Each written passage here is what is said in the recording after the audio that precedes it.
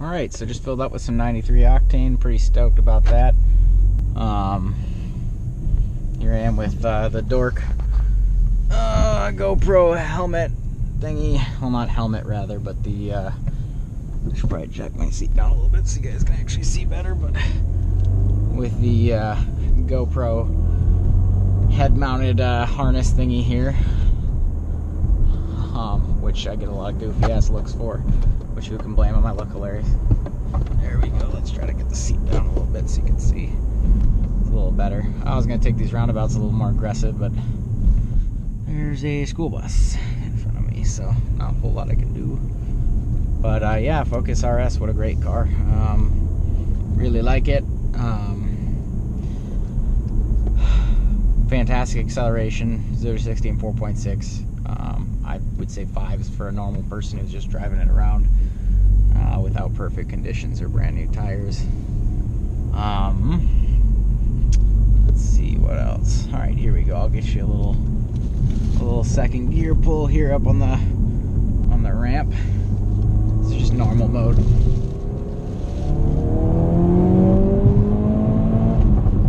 Get some nice little backfires in there. Woo. And there we are, up to cruising speed. Best thing about using these head-mounted GoPros is you can see what flaws you have with looking over your shoulder or not paying attention, and then avoiding the distraction of watching yourself on your phone if it's linked up. But yeah, the power of this Cobb tuner really does add in quite a bit.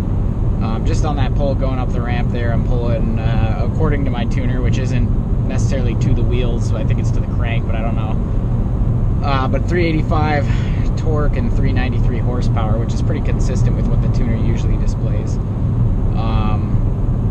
I got my custom shift knob down here, as you can see. I've got my little phone mount and my Cobb tuner mount. I just use a little generic stick-on Velcro magnetic mounts, so it's just about the little Velcro 3M pads. Stuck one on my dash, stuck one on the back of the little magnets, and then threw them on there. And actually the one for my phone goes into your CD player, and since I never use CDs, I strictly use Spotify. I've been using that and I really like it. And it holds in there really well. I mean, I bought it at Target for, I want to say, like 15-20 bucks, which I would say is a fantastic deal for what you're getting. And yeah, I'm spacing on what else to put just because I'm more focused on driving. Not more than usual, but normally I can just drive and then have the camera facing me, so this is a little different. But with the Focus RS, it's got power up and down. I mean, at 70 miles an hour on the highway, you throw it in 4th gear and give it a little pull, you will you'll get the power to pass people without a doubt. Here, I'll slow down to 60 here. I don't know if that's a cop behind me, but I'm gonna slow down to 60 anyway. Almost there. So I'll just do a little 60 to 70. So there's 60 and 70. So it's peppy, you know, even up top. I mean, it's enough to get you where you're going with enough happiness. And if you want to go track it out and drive super aggressive, you know, you have that initiative. And if you want to cruise around in it, it's just as good for that. So I can honestly say I'm incredibly pleased with this car. And yeah, I guess I don't have any quirks or anything to report on right now. One thing I noticed at the gas station was that, well, I've noticed it a few times, but the gas tank for this Focus RS is very small. It's the same size as my Fiesta, I believe. I'd have to pop open the owner's manual to see what the exact size is, but I wouldn't say more than 12 gallons. I've never put over 11 gallons in, or I've never put more than 12, so 11 something with my gas light on. So it's a really small tank, which in a car that gets 25 miles a gallon, 20 if you drive it like me, your gas tank is sucked dry pretty fast. So keep that in mind when you're looking into this car. The range isn't great, but it's a Focus RS, you know, there's plenty of places to stop for gas. And it is hard to find 93 octane though.